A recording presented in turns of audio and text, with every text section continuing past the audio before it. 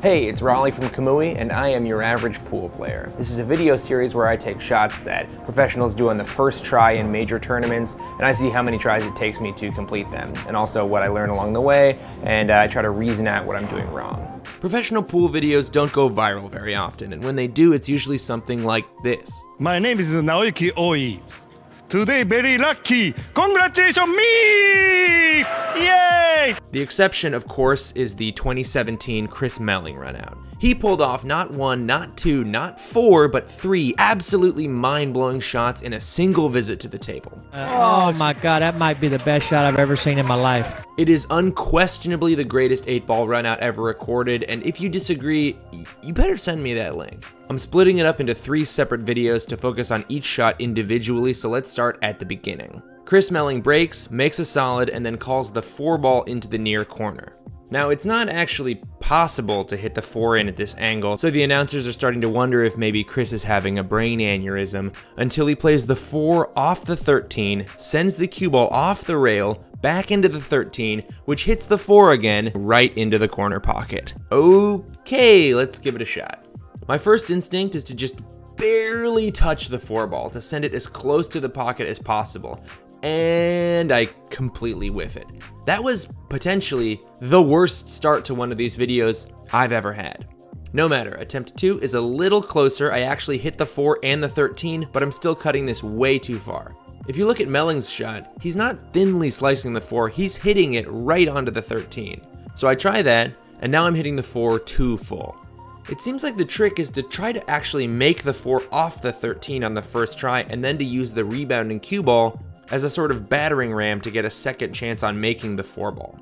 So, shot number 4 isn't much better. I am finding out that I can put a little bit more pace on the cue ball, but I really need to think about making the 4 ball so it's as close to the hole as possible for the cue ball. Shot number 5 is a little better, but I put too much right spin on the cue ball, which makes it contact the short rail too early and then spin down table. And this isn't even the hardest shot in this runout. Okay, well, I get myself collected, I take a little bit of that right spin off the cue ball and play it at a medium pace, and gotti! Well, it took 6 attempts, and I didn't really make the shot the same way that Chris does, but I'm gonna count it.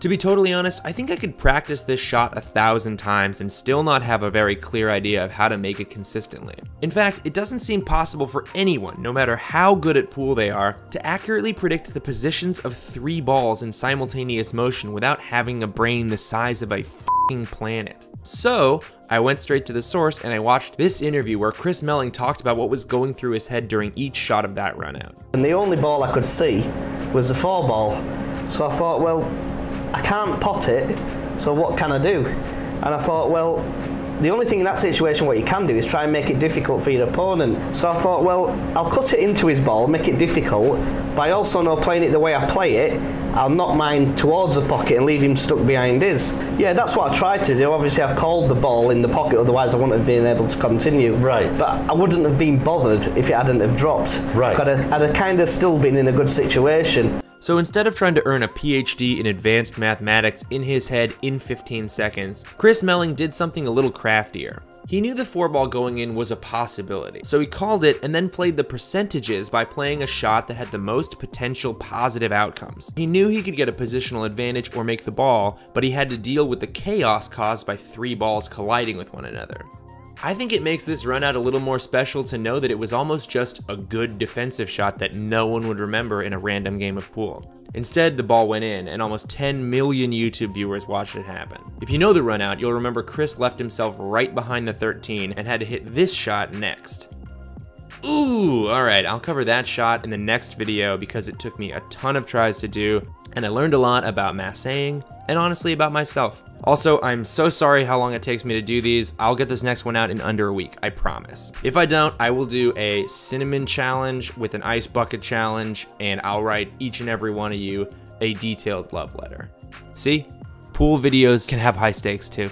That's it. Thank you so much for watching, and thanks to Society Billiards for letting me film in their wonderful pool hall. If you have any comments or critiques or criticisms, or you want me to try a shot, go ahead and leave them below, and like and subscribe or whatever. I'm not your parents.